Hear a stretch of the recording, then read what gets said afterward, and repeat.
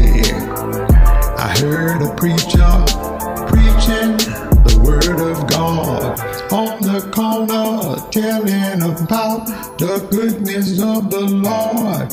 It convicted me down to the core of my soul. I accepted Jesus Christ's offer as my Lord and Savior. Now let me tell you, I don't wanna be laying down in the bed anymore, committing fornication against the Lord.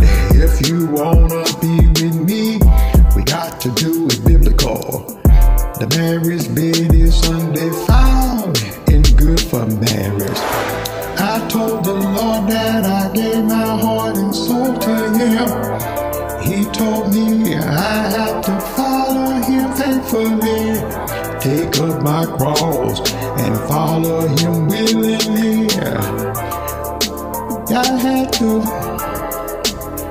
give my life to Him. Now I am a new man in Him. I don't wanna be living in sin against the Lord. Fornication can't be a part of my new life. Oh, if you wanna be with me, we gotta get married. We've gotta live by the biblical context. Be faithful, obedient unto the Lord. That's what I want. But if you don't want it, I'm sorry, you must depart. Because I'm a new creation in Christ.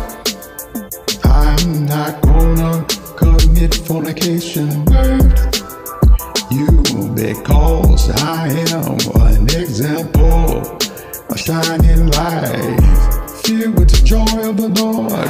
Now you know and I know that we must depart if you don't want to have the Lord as a part of your life. Accept Him as Jesus Christ, the Lord of your life. Then we get married, we can settle down together. I don't wanna be committing sin against my Lord and Savior. He has been good to me. Set me free, delivered me.